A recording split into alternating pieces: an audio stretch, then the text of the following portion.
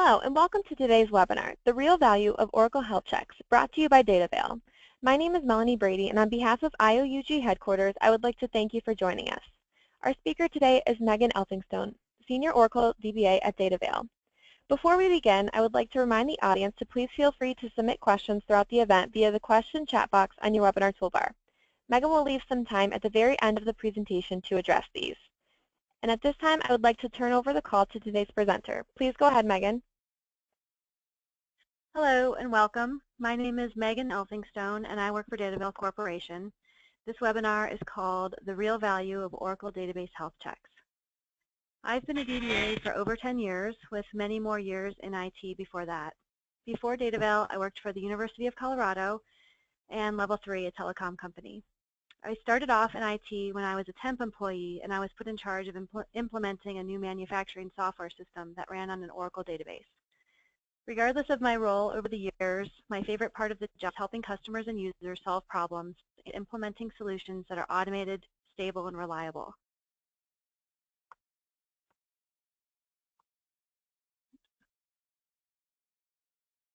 Today we will cover Oracle Database Health Checks, and I will talk to you about how assessments will help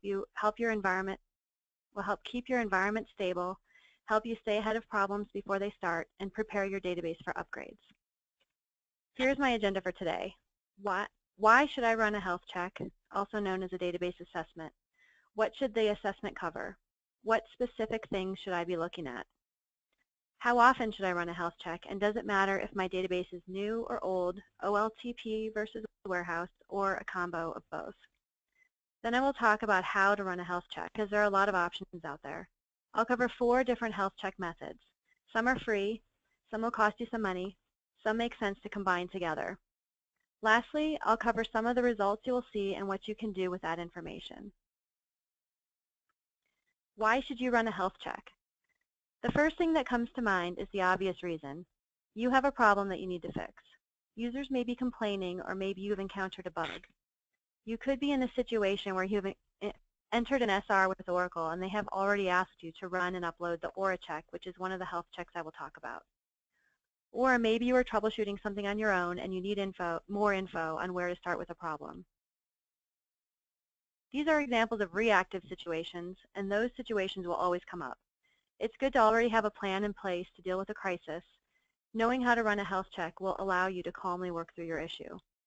But what if you could get ahead of that problem and nip it in the bud? Why should you run a health check on a stable system? This is how you prevent problems before they start. Or it can allow you to narrow down problems when they do come up to allow you to solve them faster. By running health checks as part of your regularly scheduled maintenance program, you'll be more familiar with your system and less surprised when a problem pops up. Has anyone ever come to you and said, "It's slow"? If you are a DBA, I'm sure the answer is yes. "It's slow" is the starting point for many a day of database research and tuning. Once you have narrowed down the "it" part of "it's slow" to a particular query, you can look at your health check for more information. If you have been regularly running health checks with the results archived, it's nice to be able to look back and say, actually, that query has always been the one that consumes the most resources. It usually runs in the same amount of time. Maybe the problem lies elsewhere. Or maybe you can look and see that that query is now performing much worse than it ever has, and then look to stats for more information. Having the health check already in place helps you to know where to start and what to immediately rule out. Everyone has a horror story about a patch introducing a new bug, a fix introducing a new problem. But an attitude of, if it ain't broke, don't fix it, can be taken too far. If you leave your system as is with no changes forever, it will be out of date, open to security risks, and unsupported before you know it. There may also be trouble brewing that you won't know about until it becomes a crisis. Being proactive will not be something you regret. You don't know what you don't know. What does that mean? It means that there may be big or small problems in your system that you don't know about unless you look for them specifically. You may have a tiny setup problem that affects one system. For example, your control file isn't multiplexed. Maybe in 9 out of 10 production systems, everything is fine, but for some reason one database was set up with control files on the same disk. It's better to get that information from a report than to learn about it during an outage you try to do a restore.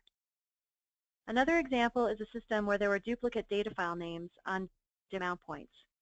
This is not going to cause a problem while the database remains on that same server, but if there was a database move, it could bite you. What else could be lurking out there waiting to cause problems that would be a quick, easy, and relaxing fix that you could schedule at your leisure? Or maybe you will learn about something that isn't a quick fix, but for which you can at least create a workaround to address. A health check will let you know. In many cases, it will also offer suggestions or recommendations for solving your problems. Depending on how your office politics and communications work, you may think everything is running fine, but there are problems that you aren't hearing about.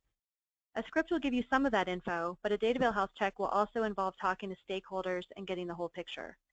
Alternately, users may be complaining, but a health check may give your database a clean bill of health and allow your organization to focus resources on the real cause of the problem. A health check before and after an upgrade, or better yet, during the upgrade testing as well, will give you a baseline and help you troubleshoot issues, or allow you to quantify improvements gained through the upgrade process. Unusable indexes and invalid objects need to be resolved before an upgrade. Regular health checks allow you to reduce the time that goes into an upgrade because these items have been addressed as part of your regular database work and maintenance. Catching problems as they happen and not allowing them to pile up until the next upgrade or migration will save you time and money on your next upgrade. Are you thinking about migrating data to the cloud? Database assessments are highly recommended before any major data migrations. If you are parking your data in a data warehouse or migrating it to the cloud or pursuing a migration in combination with an upgrade, a database assessment should be performed before and after, and performance results should be tracked. Best case scenario, everything in your database is considered fine or acceptable, but you find a way to make things better or faster. Why not be the hero? What happens if I never run a health check? You may experience a database outage or have trouble accessing the database during peak times. You may experience long delays and other difficulties logging in or with dashboard refreshes or updates. You may not be able to refresh or recover your database or have difficulty performing backups. You may hear frequent complaints from database users or lose transactions. You could be fined for failure to properly comply with corporate or government backup and security requirements. Or you may experience forced software upgrades on the spot rather than planning in advance. All these problems could also happen if you are running health checks, but you reduce your risk and are better prepared for anything that may come up. Think of it as getting an oil change car every 3,000 miles instead of driving your car until it stops working and then reading the manual to figure out what could be wrong. Okay, what should I look for in an Oracle health check? First, we will look at the size and space and version information. We'll look at the size of your SGA. Running health checks for all your databases may show that you thought everything was standard, but one system was configured differently. This may account for performance differences. Object size. You may find that one table space is disproportionately large and that by breaking it into smaller table spaces, you could do a refresh or restore faster. We'll look at the size of the database, space utilization, file systems. You want to know if you're about to run out of space. This may see duplicate data file names, or we have also seen files with double extensions like .dbf, .dbf, probably from using a GUI to create data files or a copy-paste error. We'll check to see if you have adequate space for backups. We'll look at CPU, disk, and memory utilization. Are you over or underutilized? Do you need to move to a more powerful server, or could you stack a couple more databases on that one server? We'll look at table space critical and warning threshold levels. You can reduce noise by setting alerts higher, at the level where you would actually respond, or get alerted sooner to give you time to provision new space. Is your recycle bin properly configured? You may have years of data in there taking up space. Moving on to your system, we will also look at database components, backup tests, recovery tests. Are your backups running and have you tested your restores? And are you on a supported version of Oracle? And has it been patched? Looking for performance issues is the last thing on the list here. A lot of information will show on many health checks, and I'll talk about how to narrow that down to actionable tasks. However, knowing what your top queries are is also useful, just knowing that information. Even if you aren't about to fix anything, it's important to know what the heavy hitters are in your database. How are your stats being generated? Outdated methods can cause performance issues. Do you have issues related to collecting stats? Are some tables being skipped? Why? Do you have unusable indexes and invalid objects? These should be cleaned up. Are tablespace auto-extendable data files used? Separate mount points can address. Using non-auto-extendable files can cause the database to stop if you haven't addressed the tablespace space issue before it runs out. What about top buffer gets, reads, and lag times, and I/O file system? As I was saying, auto-extendable data files can help with I/O issues. Allowing one file to grow until it reaches capacity and then adding a new file reduces your ability to spread out the I/O. Having more than one auto-extendable file can spread out the I/O. We'll look at block change tracking. Enabling this can speed up your backups and make them smaller. What about weight statistics through the database? What is slow, where, and why? Are you taking advantage of Flashback? Having Flashback database on can be a lifesaver if there is a problem. You may think you have it configured everywhere, but there's that one database that it's not turned on. Logging operations. If no logging is turned on for certain tables, then your backup or standby can have corruption issues in a restore. We'll look at corrupt log files. They can affect your ability to restore or fail over to a standby. I/O stats, top reads, top writes. What are the queries that take up the most resources? And redo logs. Are they multiplexed? How often are they switching? As your database grows, your redo logs need to grow also. This is something that's easy to. What security issues should I look at? We'll do an analysis of user accounts. Do users share access to an application username and password? If you have dormant accounts, they can present security risks. Are your privileges properly assigned? And we also look at grants on system tables. So when should I run a health check? Datavail recommends monthly for high stress, high turnover, agile environments, quarterly for a growing user base generating an increasing amount of data, and twice a year for non-growing steady state user databases. But this is also up to you. How often are you going to look at it? If you run it too often, does it just become noise that you ignore? I think the above recommendations are pretty good. If I had a database where I looked at an in-depth health check once a month, I would be in good shape. Now I will talk about how to run a health check. I'm going to cover 4 methods: OraCheck, Oracle Health Monitor, Toad, and partnering with a company like Datavail to help you run and interpret your health check. To start using OraCheck, I recommend reading the documentation called OraCheck and OraCheck Users or ExaCheck Users Guide. This health check comes installed with 12c under the Oracle Home Subtools OraCheck, which I love because downloading a health check in the midst of a crisis consumes precious moments that could be used for problem solving. Of course, after this webinar, you'll be so proactive with your health checks that maybe you'll avoid this example problem altogether.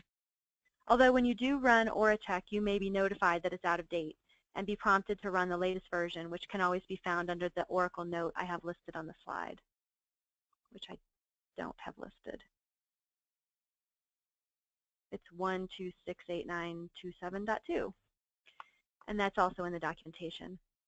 This recommended way to set up this health check, the recommended way to set up this health check to run is as root user. If that doesn't work for you and your security team, you have the option to run it as Oracle. The script can either skip the root part of the health check, or you can configure sudo for Oracle to have access to the root portions. Frequently, Oracle will ask that this be run as an SR, as part of an SR, so it's good to know how to do it. It can be run on demand at the command line, or by setting it up to run periodically as a background process or via cron. And you can configure the frequency and have it email the results or store them in a file.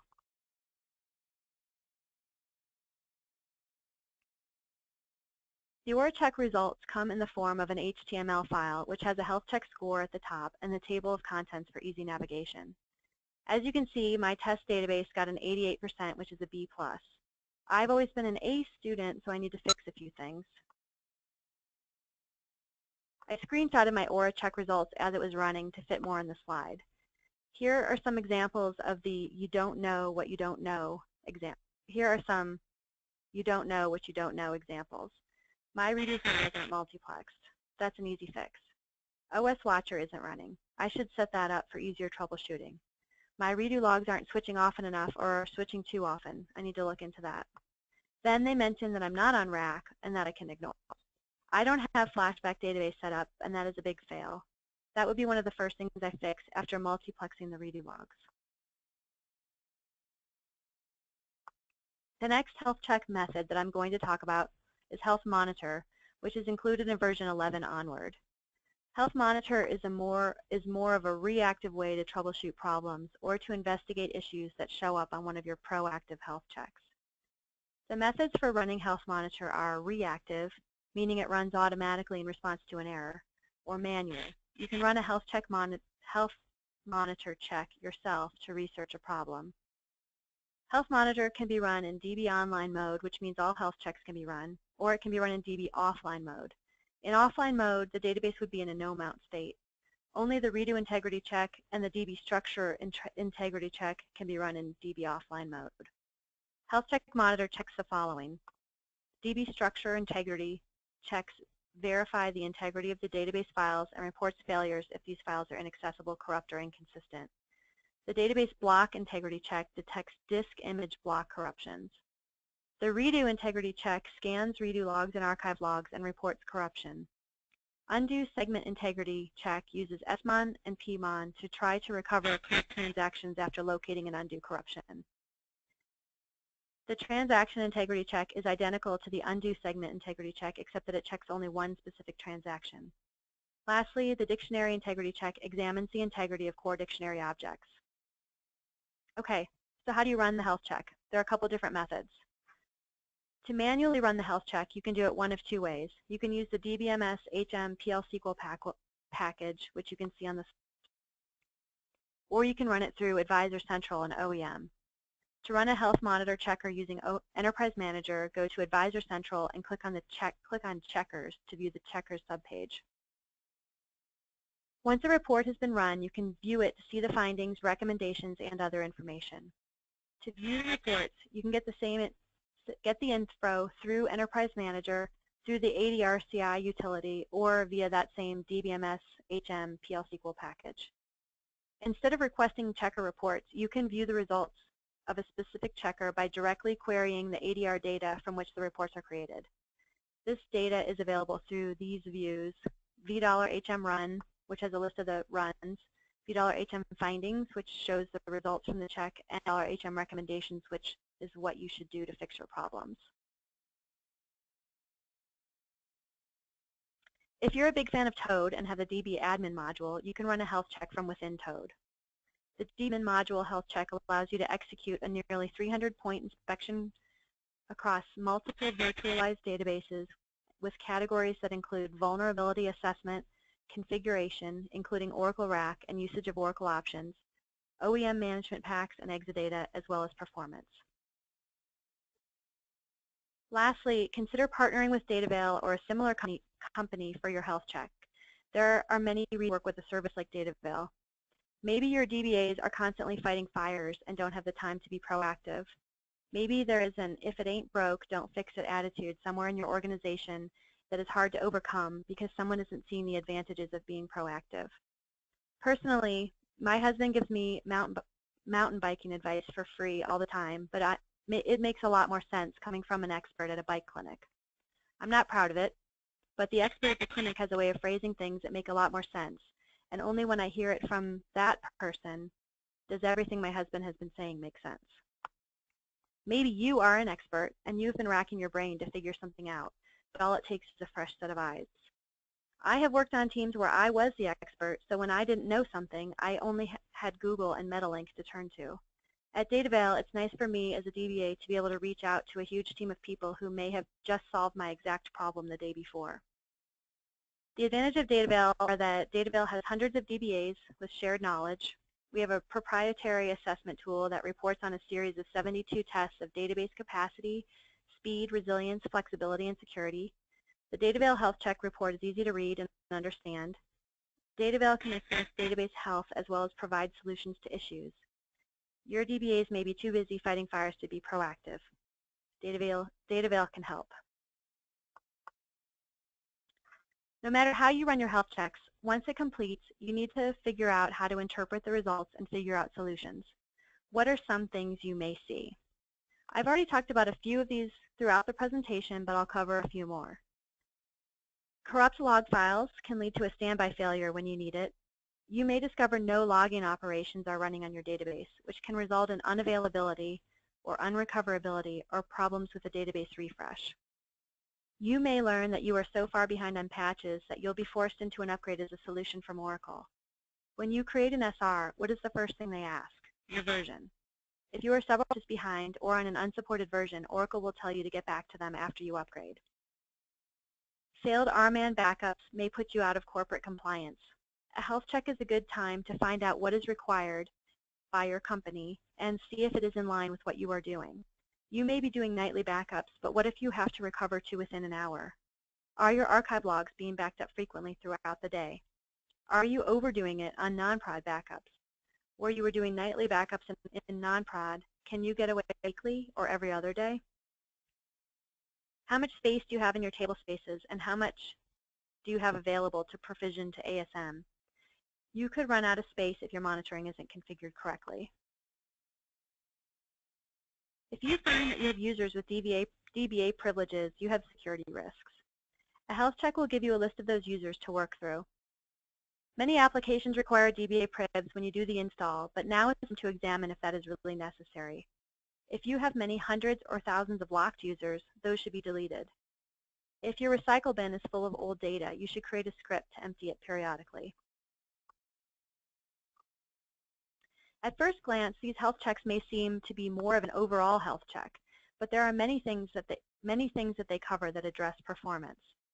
Looking for unbalanced reads and writes across file systems, ASM disks that are not uniform in size. How are stats gathered? You could be using the latest method. If you have a custom script, you should test using BMS stats with options to match your script. Are there objects without stats? Gather stats on all objects unless there is a good reason not to. If you are happy with the stats on a partition or a table, then go ahead and lock the stats. How often are your redo logs switching? Your goal should be 2 to 3 times per hour. Looking for unbalanced reads and writes across file systems. Use auto-extendable data files across mount points. Make sure your ASM disks are all the same size. Look at your SQL by CPU time, elapsed time, and reads, then dig deeper into the worst offenders. Are there unstable plans? This can be addressed easily if you're on Enterprise Edition with a diagnostics pack. Here's a copy of an example from a health check that we did at Datavail. We saw some high number of plans for unstable, sometimes running very quickly, sometimes taking forever to run. In this example, the query we are looking at took 0.004 seconds to run some of the time and 314 seconds to run at other times. The cause of this could be statistics generation, data distribution, use of literals in the query, or conditions in the where clause. We would have to look into it further, but if we could figure out the reason for the plan instability and reduce the runtime from 5 minutes to a fraction of a second, it would be worth the effort. I hope I've convinced you today about the value of running health checks, whether your system is performing well or not, as well as giving you some info on how and when to run them and what to do with that info. Thank you for your time today. Does anyone have any questions? Megan, thanks so much for the great presentation. We appreciate you joining us today to share insights and expertise. We did have a few questions come through. The first one was, I'm on an unsupported version. Can I run any of these? Okay, let me see. The Datavail Health Check can be run on any version with a little tweaking to the script. I know I've run it on a version 9 database. I don't know about 8, but I think it would work on that also. Health Monitor is available starting in 11, and OraCheck can be run on version 10 onward. Great, thank you. The next question we had, I can't upgrade or change anything about hardware. Why should I run a health check? At DataVail, we have never run a health check and not identified a potential issue. Redo log sizing is one that comes up, not increasing the size of your redo log as time goes on. Another example is that you may not be aware of no logging operations. That actually, I ran into that where the developers created a table and it was no logging. And when I went to do try to create a copy of it for test, the restore failed because of the no logging. So even if you can't change anything about your hardware or your version, it's good to rule out any other problems that could come up. It's especially important if you're on an unsupported version because you really don't want it to break. Great, thanks. The next question we had, this seems to be an overall health check. I need something that is more performance-oriented. What addresses performance in this health check?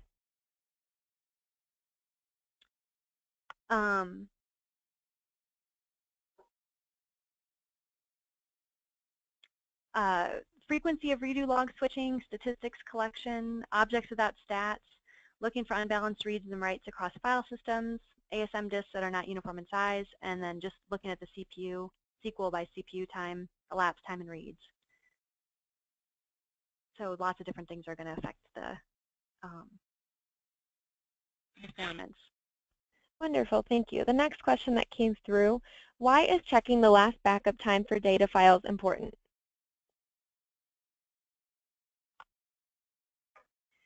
First, it's important to make sure the database is being backed up.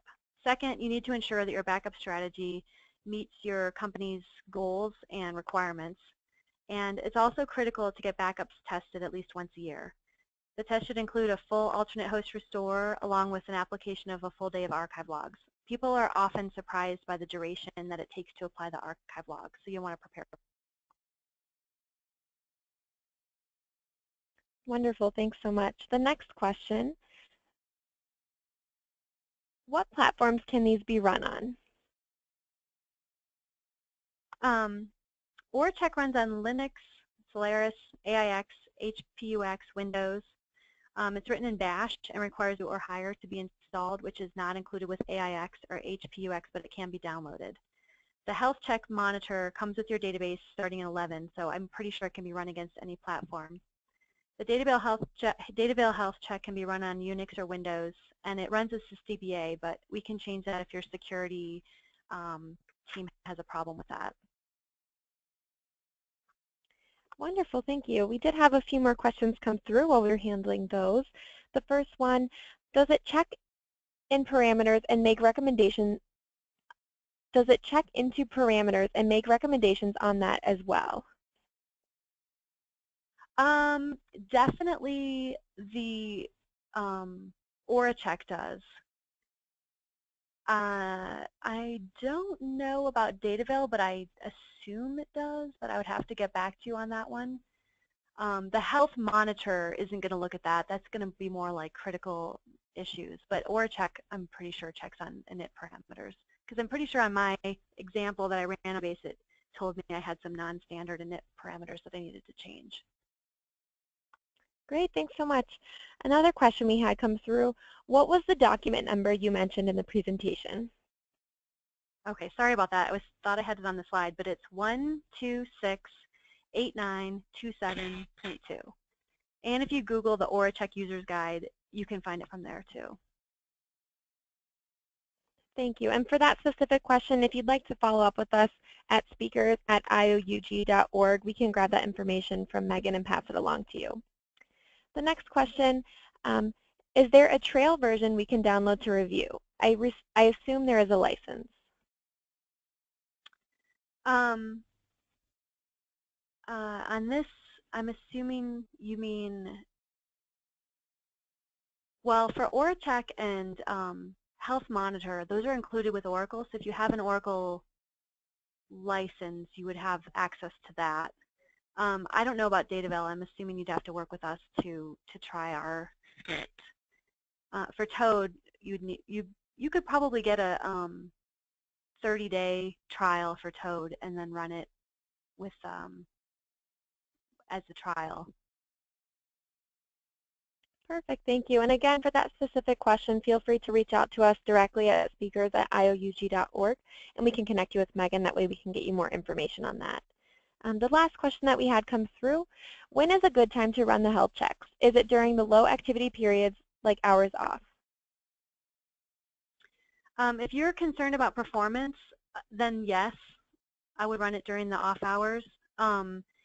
The Oracle documentation on OraCheck says it's lightweight and non-intrusive, and the same goes for the Datavale Health Check. So if you're really trying to resolve a crisis, running the health check during the crisis is probably going to be fine.